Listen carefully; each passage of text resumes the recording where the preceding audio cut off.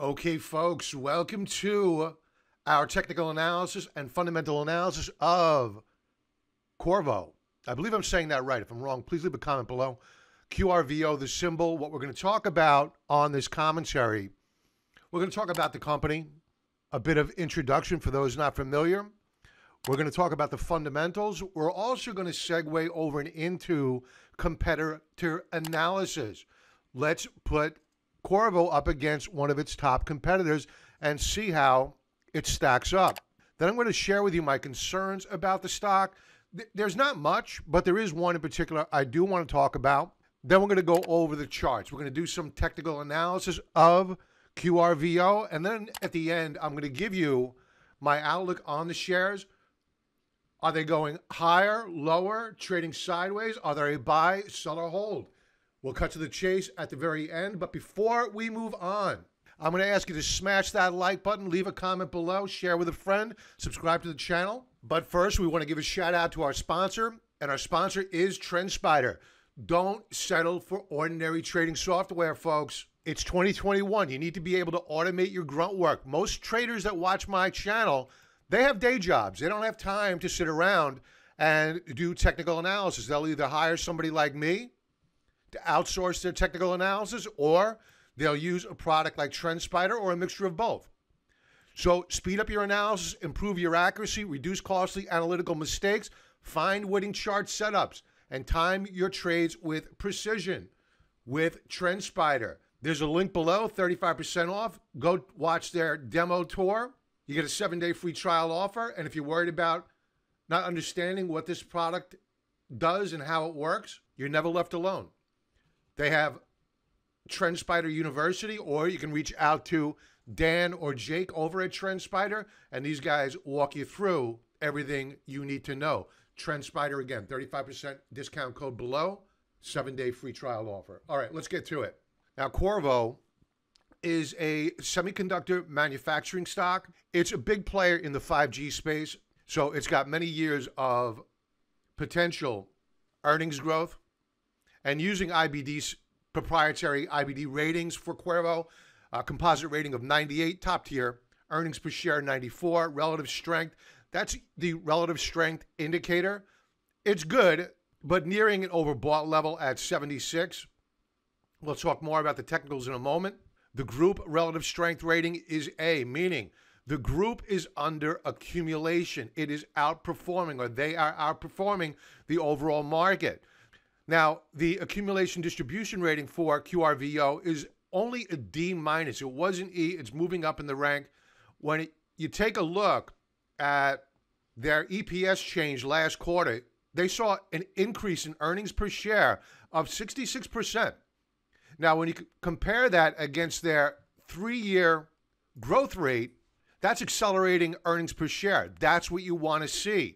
And it looks as though that growth may continue with an EPS estimate change, percentage change of 50% this year. Huge. Annual ROE, which is return on equity. That's a measure of the quality of management.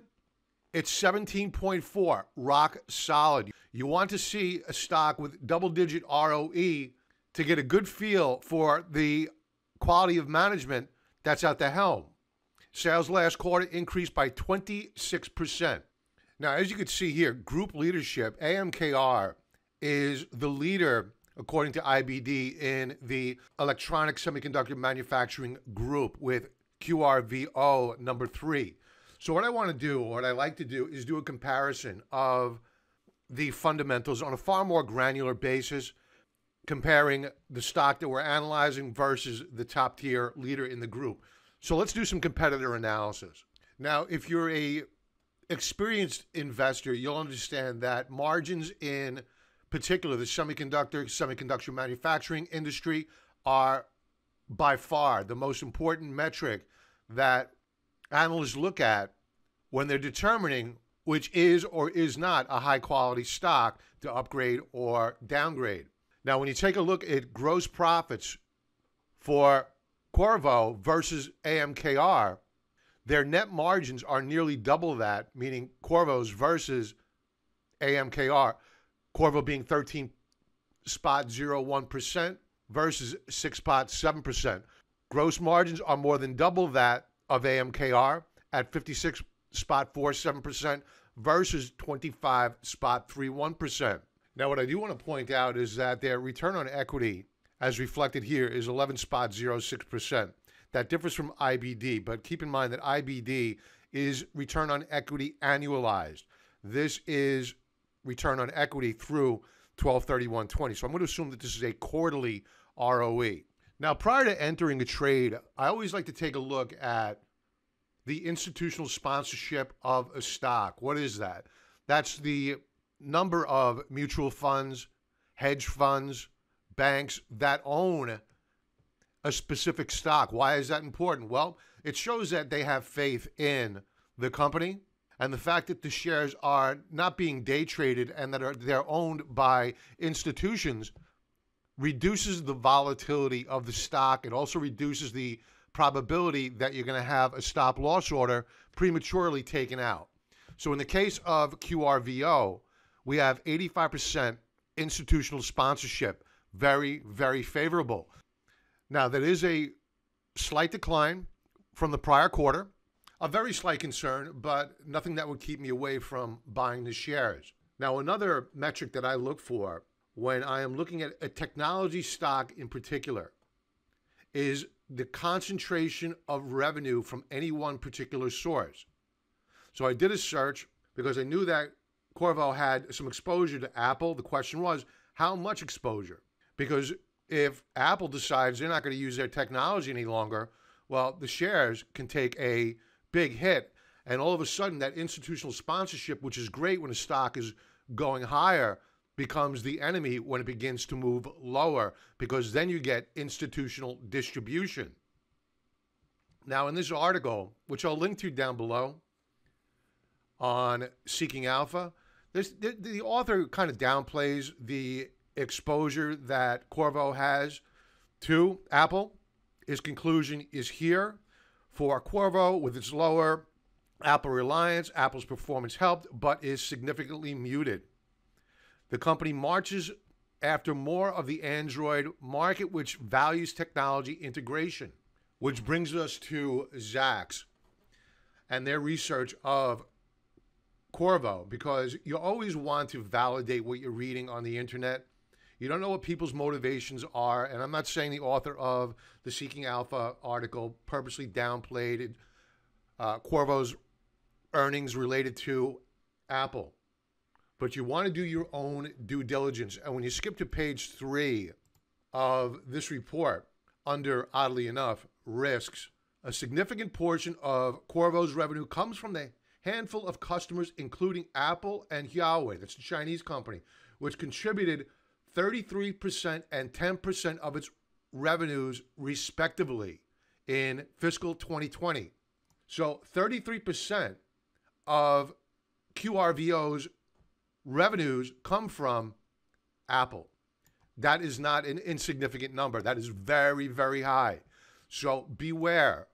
Go into any trade understanding if a company has a heavy reliance on any one individual customer. And in this case here, the risk of Qorvo's reliance on Apple is a clear and present concern. That doesn't mean that I wouldn't invest in the company. It just means that I'm going to keep a very close eye on that relationship. Moving on to the technical analysis of QRVO, we'll be using TrendSpider and their automated technical analysis. We'll begin with a monthly chart. We begin with monthly charts because we want to do a top-down approach, a multi-time frame approach to our technical analysis. Now, the shares hit a low of $67.54 back in March of 2020. What a buying opportunity, because the following month you had a double bottom retest and the shares broke out of this downtrend channel in the month of May. You had a filling of the gap, a retest of the breakout point, and ever since then, it's been off to the races. Now, fast forwarding to the month of January, you saw this big wick, shadow, topping tail. Call it cupcakes, it doesn't matter. It's a sign of profit taking above. Fast forward to February, We did move lower. However, we've rallied off the lows of the month, but we've also fallen from the highs of the month. So there's a tug of war going on here for the past couple of months in January, 191.77. This month, 186.65. Those are the highs respectively. Weekly chart. Now, the weekly chart using the heat map technology shows that we have a lot of support down below, but I would argue that we have even more support much closer to where we are trading current day, and that's at around 163 per share. This is a really great consolidation range, and last week, what we did is we did something that was very, very bullish. We broke out. Now, I would like to have seen rising volume relative to the prior week. We didn't get that. It was a fairly light volume week. Daily chart. You can see here on a daily time frame, we broke out on Friday above not one resistance level, but two. And using the raindrop chart technology, which is proprietary technology to TrendSpider, we flashed a blue raindrop on the 5th of February. Remember, we were moving lower at that time. And for those folks that are familiar with technical analysis and familiar with candlestick charting, and if you're not, look up the word doji star formation. And the definition will be that you may have a trend reversal. So the short-term trend was to the downside until the 6th hit, and then we flashed a blue raindrop. That's the same as flashing a doji star formation. Why? It's because raindrop charts are a hybrid of candlestick charting and volume-weighted moving average. So while we were down on the day on the 6th using candlestick charting, raindrop charting would have told you that, you know what, we may be getting a change in trend here fairly soon. And sure enough, ever since the 6th, we've been trending up higher until now. This past Friday, we've seen a breakout on the shares. So my conclusion, folks, is that the shares of Qorvo are in a sector that is simply in fuego. The fundamentals and accelerating earnings per share are top tier in the sector. I am concerned about the company's reliance. Roughly 33% of revenues come from Apple. That being said, the technicals, meaning the chart, are very, very strong on a monthly, weekly, and daily time frame. And it appears as though we're going to get a continuation breakout on the shares. Now, I will preface that as I'm recording this, I am relatively bearish on the overall stock market. But I will share that if we do get a pullback on the overall stock market and the shares of QRVO pull back, they will be on our watch list as a buy should the shares get sold off due to an overall market correction. So QRVO long-term buy rating from the Contrarian Trader. Folks, thanks for joining in. Smash that like button. Subscribe to the channel. Join us every Thursday night and Sunday night for our live streams on YouTube. I would strongly encourage you to please sign up for our 14-day free trial offer. If you do join our silver and gold level memberships, you get TrendSpider for free. And what if you're not into reading charts, but you still want to join? There's a solution for that as well. I have a 3-month trial for $100. That is a bargain. It's called Gold Light. You can use any link below in the video description area to join up and join our community of very talented and very, very nice people that are members. Until next time, everybody have a very profitable trading week and be well.